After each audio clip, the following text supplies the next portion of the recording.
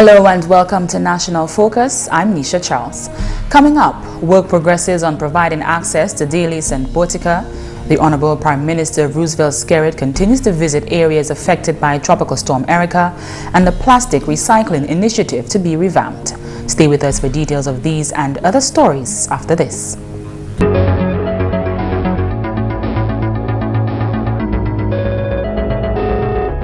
Thanks for staying with us. Work is progressing as a team of engineers seek to restore access into Delices and Boetica. These two communities have been cut off from the rest of the island since Tropical Storm Erika struck on August 27th. The nation's leader, the Honorable Prime Minister Roosevelt Skerrit, Parliament representative for the Lapland constituency Peter Saint-Jean, along with other cabinet ministers and officials from the Ministry of Public Works, joined engineers on Wednesday to see the progress on work being done to create access, as well as to weigh the options for the short and long term. As you have seen, we were able to cut a road to do some closer inspection to see how we can get one of the bridges across the river. There's some more engineering work or analysis that has to be done. We're hoping we can get this very soon so that we can make a determination as to which option. There'll be the whole of the approach we would like to take is to have a temporary approach and also a permanent structure, because clearly the priority of the government is to cause there to be connection between Lapland and Boetica and Delices. Over the past 6 weeks, access through the Boetica Gorge has been significantly improved. However, there remains no vehicular access through the area. Honorable Parliament representative for the Lapland constituency Peter Saint-Jean assured residents that they remain his top priority. Of course, as Pal Rep for the area, my overriding concern over the past 6 weeks and going forward is to ensure that the people can return to a state of normalcy as far as their livelihood is concerned, and that is hinged on providing them access. But again, let me remind my constituents that the government of Dominica, led by Roosevelt Skerrit, is consumed with the whole issue of providing access to the people of Delices and Boetica. A better cable system is being employed to move produce and supplies across the gorge, while a road is being used to give access to pedestrians. In other news, plant manager of the Dominica Coconut Products, Edmund Bash, has described as timely Thursday's visit to the plant by Honorable Prime Minister Roosevelt Skerrit. The plant suffered significant damage during the passage of Tropical Storm Erika in August and is currently in restoration mode. The Dominica leader was accompanied by the Honorable Minister for Planning, Economic Development and Investment, Dr. John Colin McIntyre, the Honorable Parliament representative for the Maho constituency, Rayburn Blackmore, and President of the Dominica Association of Industry and Commerce, Jeffrey Baptiste. We're very happy that the PM had visited and the team to have a first-hand look at the facility and see the impact or witness the impact of the Tropical Storm Erika and the devastation to the plant. As I indicated to the team, is that we're in the process of the restoration. We're doing the cleanup at the moment, which is very time consuming, as you can see, touring the facility. And the next phase also is that we're working on the assessment across the facility in terms of cost and timeline to restore back the factory. So we were very happy, and the visit was a very worthwhile visit from the PM. To visit one of the leading manufacturers in Dominica, which is Dominica Coconut Products, and a contribution that we make to the economy of Dominica. So I think was a right timing for the Prime Minister. The Dominica leader also visited the Makushri estate, which suffered over $5 million in damages by flooding associated with the passage of Tropical Storm Erika. GIS News spoke with a major shareholder of Shillingford Estates Limited, Clifton Shillingford. I think it's a good thing that happened to us in the fact that he has seen disaster here firsthand. Not only the kin, but the other buildings, the office area, the distillery itself, which is a major bro.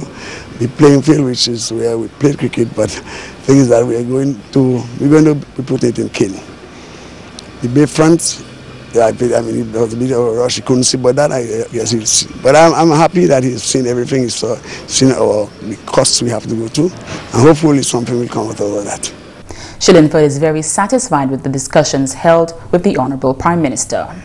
We have to send some documents and some cost, some expense to him. And then we'll be working, especially the workers stayed on the estate. Their homes completely gone. We now not need to build for them so we could keep them working on this. As of today, we probably have only 2 of them. The others went to look for other jobs to make some fast money because now they have to pay rent in Salisbury. So one of the main thing we should go to discuss with him is to we could get that building going on the estate so the workers could be on it. And he was very receptive. He put me onto one of his secretaries to deal with, so I'm going to be working on that almost immediately. We can't let that's history. We can't let history go down. You have the river, which is the canal, because all broken down, and this is what crushes the cane. The water hits the peloton, returns the mill, and crushes the cane. So we're not going to let that go down. We have to keep history going. And you see what history did with that bridge? That bridge 90-something years old. And that bridge was the one who now helped save, not only may save the country. So we need to keep it going, to repair it because there's some damage in it, which I showed to the Prime Minister. So I think we'll be working together. I think he has indicated to me that we will work with us. Okay, so I think that's it. We still have a lot of work to do, a lot of clearing up. But I think we have strength, for the Lord is with us, we believe in the Lord, and I think we'll get through. In more news, stakeholders are strengthening efforts to revamp the recycling of plastics initiative here in Dominica. With a vast amount of plastics being brought into the country in recent times, various partners are stepping up their efforts to collect as many plastics as possible to rid the environment of such material. On Thursday, some of these stakeholders held a discussion at GIS Studios on this revamping initiative. At the helm of the project is the Dominica Solid Waste Management Corporation. A waste characterization study was done in 2002, and that study pointed out to a number of waste and the volumes of those waste in Dominica. And plastics end up being about 12% of waste from rural and urban communities.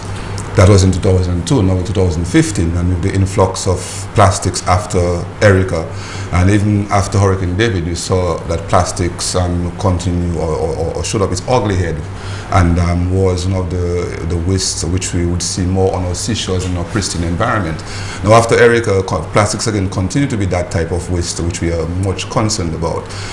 We have a number of plastics coming into the island as relief. We're packaging for relief foods, for water, and etc. And we are very much concerned about the volumes of that waste going into our physical environment. The corporation wants to ensure the public that the market is available to recycle these plastic materials. We already have a market for plastics in Barbados, and this market is poised and ready to accept any volume of plastic, shredded plastics, to that market. The important thing also is that we have equipment available in the form of a plastic shredder, which was given to us by Josephine Gabriel and Company when they switched from bottled soft drink, breakable bottled soft drink, to that of plastics, the Coke on the busters, and also etc. That type of plastic we're speaking about is the PET, the PET plastics, and those plastics for us are important in removal from the environment. There are a number of reasons for saying that, because they can be harborage for vermins and mosquitoes and other insects which can cause harm to our environment and also to our people, to the health of our people. As you continue to say, we don't collect wastes for the visitors, to protect the visitors from harm, but first and foremost to protect our citizens from health risks associated with improper disposal of those types of waste. Another partner in this fight is the Environmental Coordinating Unit, the ECU. The ECU is presently implementing a communication strategy which focuses on 3 critical areas: climate change, land degradation, and biodiversity. Environmental Officer at the ECU with responsibility for public awareness, Jaizai Benoit, says waste management is a cross-cutting issue. focusing in this instance on plastics and the introduction of a new technology where we can shred the plastic and in turn ship it out to be recycled. We see that this will significantly improve our capacity to maintain our high level of biodiversity, as we are known as the Nature Isle for our high level of flora and fauna. So we realize that the impact that plastics within the environment can have on our biodiversity, we are very much concerned about that. So we welcome the initiative, that is being spearheaded now, and as a partner we hope to play a significant role in helping people to understand the impact that plastic can have, particularly in the marine environment. Many coastal communities exist in Dominica where there's a high dependence on the fishery sector. When we release these plastics into the marine environment, we are in fact diminishing our fisheries and our ability to generate revenue from that resource. When we consider the release of plastics in the terrestrial environment, it diminishes the quality of our tourism product. It also can lead to complications in terms of soil quality, and then that has implications for food security. So it's very important for the ECU to be in lockstep with our partners, the Dominica Solid Waste Management Corporation, Environmental Health Department, in terms of educating the public on the importance of separating your waste, as you said, at source. Jacobs is advising the public to separate their plastics from general waste. What we're saying to them is that after you're through drinking your water, various types of water is coming in now, and bottled water coming into the country, and we have about 9 relief centers. We have placed bins in those relief centers in certain strategic area so that people can dispose of their plastics and their recyclable waste in those bins. We are saying to homeowners that they should bag their plastics and put them in receptacles. We're saying to business places also that they should provide receptacles for their customers.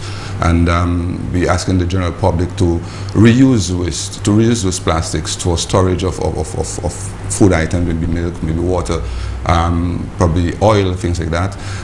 We're saying to them also that when they go to the supermarkets, they should not ask for another plastic bag, but look to reuse the plastic bags that was given to them previously when they came shopping. GIS will bring you more from that discussion in a subsequent newscast. You're watching National Focus. More when we return.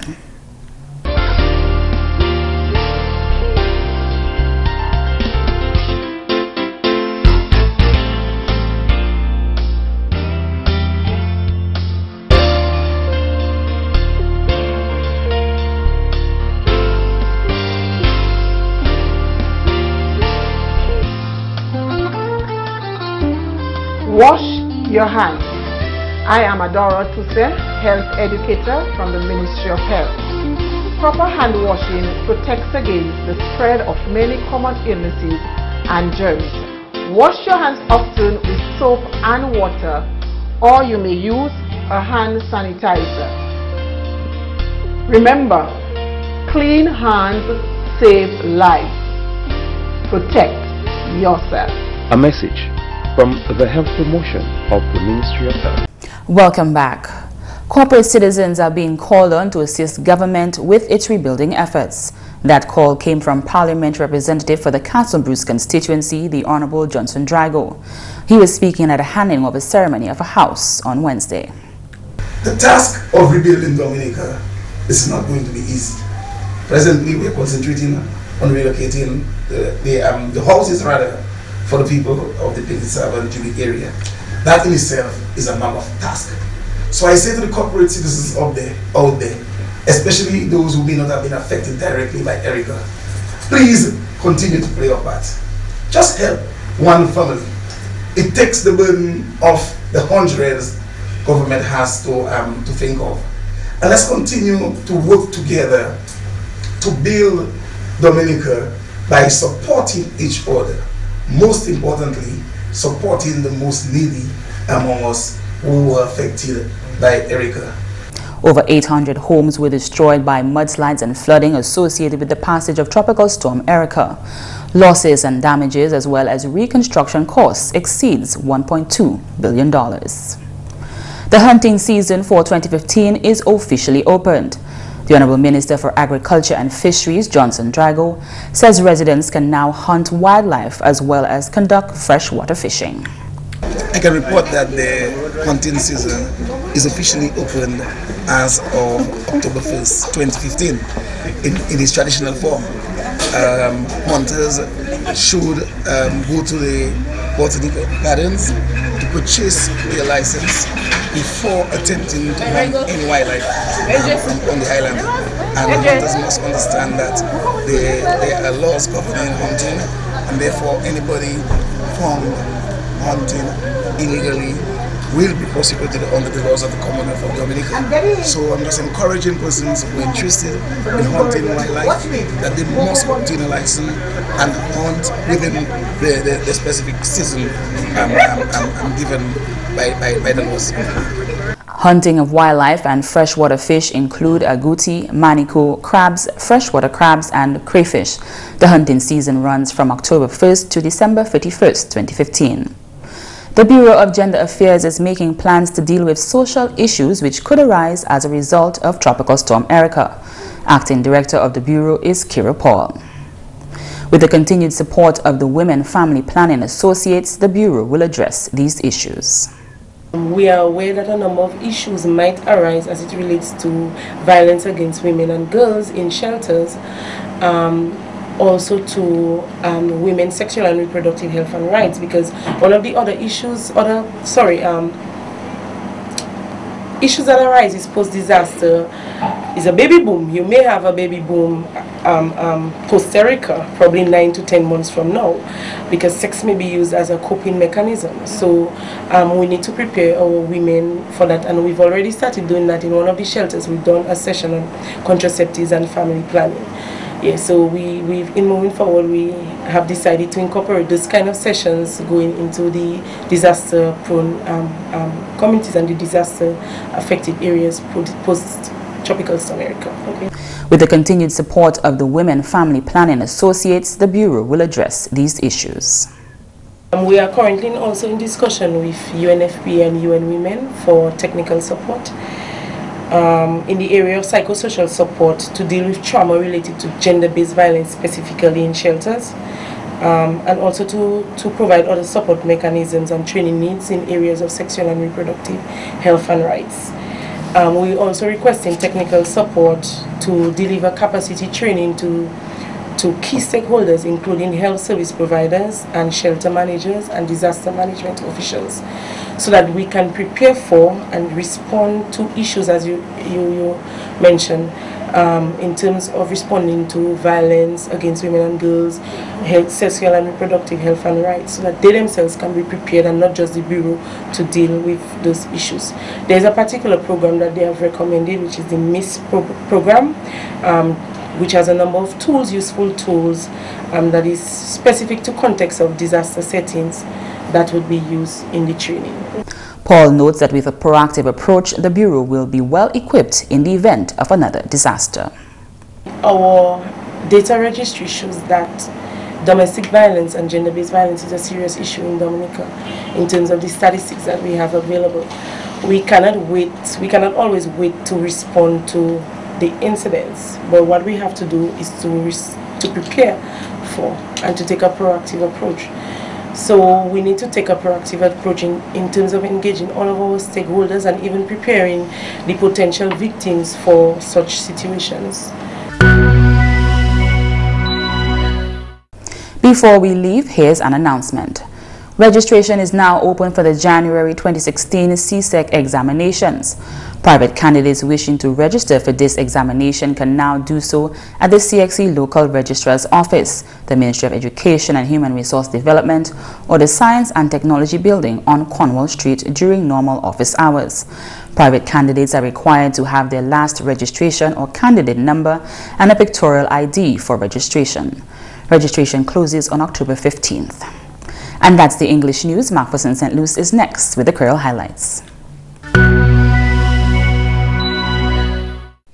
Allô tout le monde, bienvenue à cette nouvelle en créole. Non moins, c'est McPherson St. Luce. Premièrement, plusieurs activités qui étaient accoutumées pendant la saison indépendante l'année 2015 que tiennent Magoué et qui plus bas.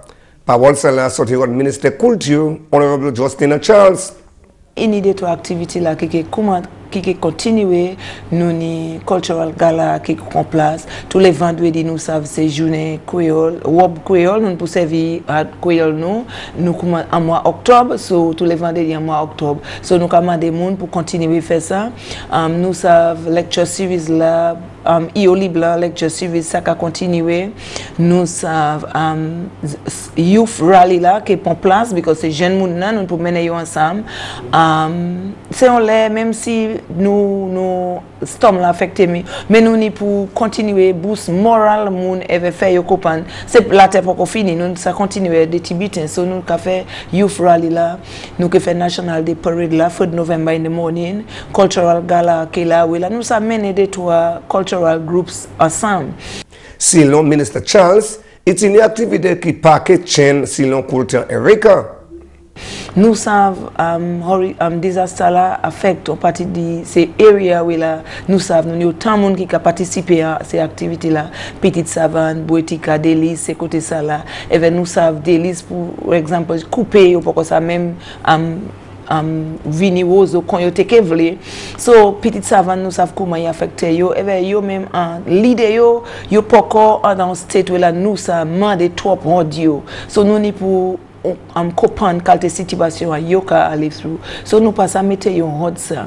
Although it était bon pour faire yo mais at the same time ou pas à mettre trop pressure aller ça là. So on partit yo pas que ça participer. So nous couper dans ces cultural competitions là et nous savons nous y autant dépenses pour transport et pour payer différents bitins à l'aise là. So nous couper dans ça mais 4 November nous ça still taper on c'est des trois ces groupes là pour venir pour continuer à danser, chanter, des contes, cette activité ça là. Pour nous ça toute bagaille pas mort même si nous t'es affecté mais toute bagaille pas mort. Autre nouvelle, ministre agriculture qui a fait parole qui a gardé devant pour la place patate blanc avancée. L'organisation Canada Propel fait donation $50 000 Canada pour le ministre agriculture pour tuer plan ces patates là. Ministère agriculture Honorable Johnson Drago qui remercie Canada pour donation là. Eh bien oui, moi bon content pour ici aujourd'hui en cérémonie ça où là nous avons reçu un ministre agriculture 50 000 à l'argent Canada. Ça a venu plus que 100 000 à l'argent nous. Je dis ça pour gagner plein ça ou white potato patate blanc. Comme ça tout un mois avant juillet nous avons parlé de planter, nous avons dit que nous les pousser ministre plus devant et puis nous les bailler plus meilleure qualité plein parce que en tant que passé là nous avons monté descendre notre pays ensemble et puis ministre nous avons regardé pour la place 9 pour planter nous et puis la place là a demandé pour produits qui ont une meilleure qualité et je dis ça compagnie organisation ça qui risque yo ka ban nous l'argent ça pour nous ça gain ça yo qui improve elite quality plan ça c'est plan qui a un meilleur grade là nous que taper plus meilleur fruit là qui ça va succulent c'est fruit nous que taper autre plan ça yo so nous ka dit merci pour esprit monsieur Doug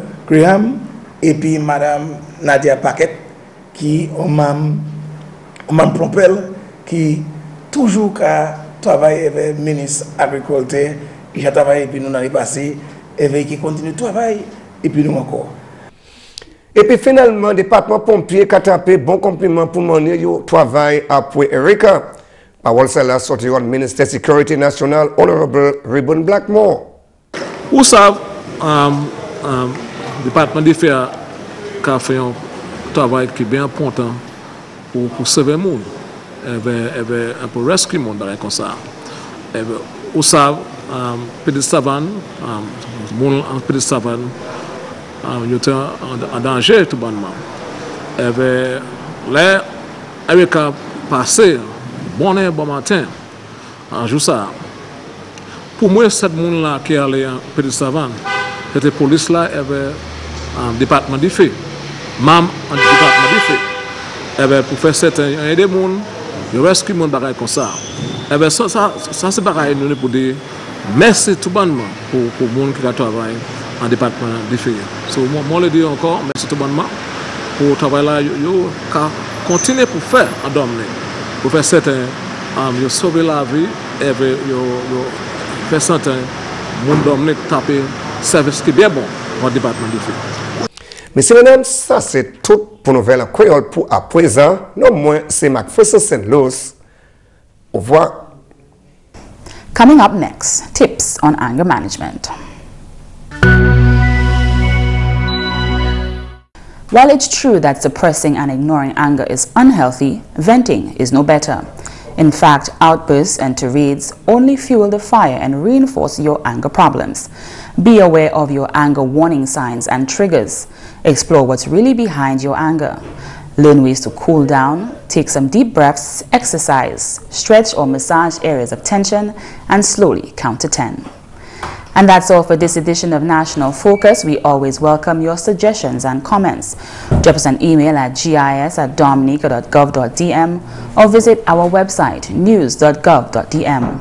Like our Facebook page, facebook.com/GIS News Dominica, and follow our Twitter at GIS Dominica. You can also catch up on past National Focus newscasts on our GIS Dominica YouTube channel. From all of us here on the GIS News production team, I'm Nisha Charles. Thanks for watching and do join us again next time on National Focus.